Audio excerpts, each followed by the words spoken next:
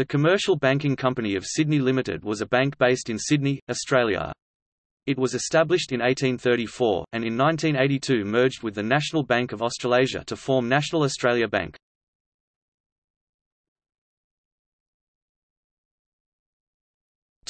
History.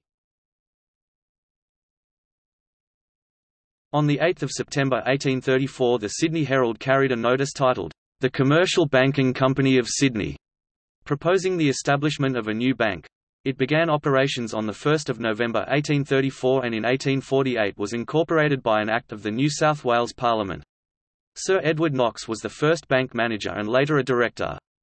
Thomas Barker, born 1799 London, England, died 1875 Bringelly, New South Wales, a manufacturer, engineer, politician, landowner and philanthropist, was a notable director and chairman.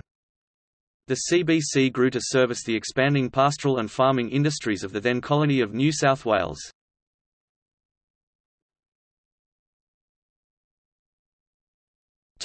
Legacy.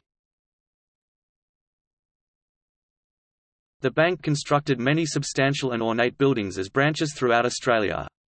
A number of extant buildings are heritage listed, including Armidale Branch Office, Bega Branch Office, Berrima Branch Office, Dubbo Branch, First Office, corner of Bultjee and Macquarie Streets, Dubbo Branch, Second Office, 110 to 114 Macquarie Street, Kiama Branch Office.